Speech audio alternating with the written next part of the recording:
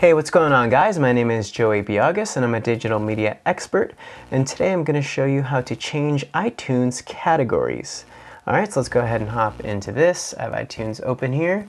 So pretty much you want to select a file inside of iTunes, and I'm going to choose this song by Drake here. I'm going to select, right click, and get info. Okay, now from here we have a bunch of options here at the top.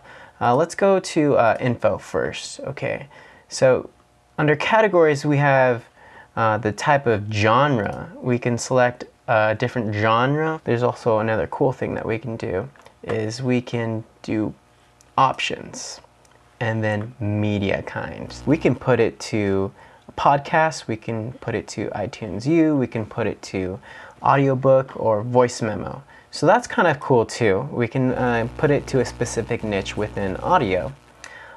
We also have video information here, but that's not too useful because this is an audio format. But those are a couple different options that you have here for media kind and the song info as far as genre for changing categories within your media file. So if you do have any other questions, please let us know, but thank you for watching.